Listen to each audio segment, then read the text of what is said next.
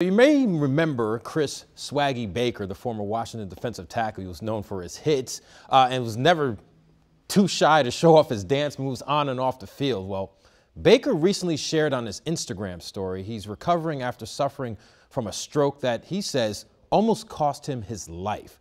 Baker is only 35 years old. His mother says that the doctors are saying Baker is responding as if it were minor, and he's expected to make a full recovery, calling it a miracle.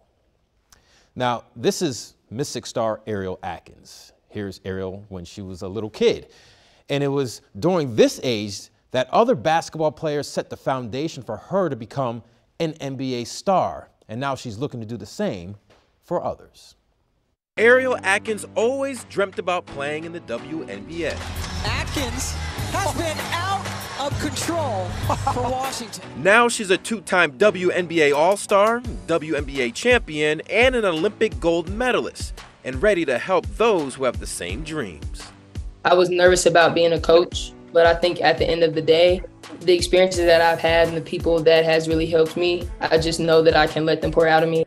Ariel recently traveled to Mexico to help Latin American, Caribbean, and Canadian high school age basketball players. The way they look at you and they're like, teach me. And I'm like, oh my God, okay, so let me figure out what I got inside that I can really just pull out. It's part of the NBA Academy Women's Program that features academies in Australia, India, Mexico, and Senegal. I love this game and I enjoy it. It's fun for me, like it's recess for me. I could play basketball all day.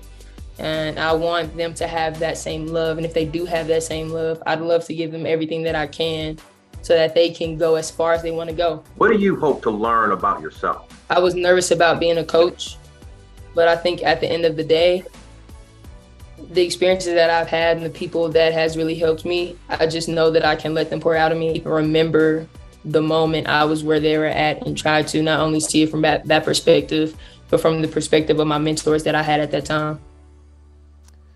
Now, they've only been doing this for 3 years, and already 10 former Latin America camp participants have committed to go on or to attend a Division I school in the United States. So the work that Ariel Atkins is doing, you guys, is paying off. Paying off for her and paying off for the generations of basketballs and leaders to come, right? Absolutely. Yeah.